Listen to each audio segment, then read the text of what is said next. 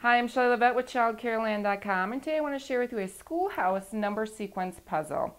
This pattern can be found on my website at ChildCareLand.com. Underneath the video section, you would print it out on cardstock paper, laminate it, and then you would cut it along the lines or lines on the puzzle where you would cut. You would need to make 10 individual strips for the puzzle, and then at the bottom of each strip there is a number. This is a sequencing puzzle, so of course the children would start with number 1, and then they would find number 2 and put that next to number 1, find number 3, and so on until they've completed the puzzle with number 10. But children really enjoy these number sequencing puzzles, so I'll be coming out with more of them.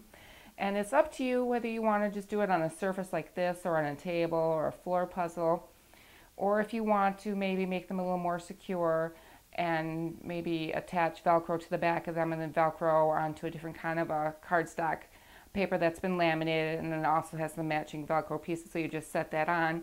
Or you could use self-adhesive magnets on the back of these, and of course then a metal cookie sheet or a magnetic board. But it's totally up to you how you want to do it. Children seem to do fine whichever way you would want to do them, so they just really enjoy it. And the point is not so much to have the picture as straight as possible, but to have the numbers in order.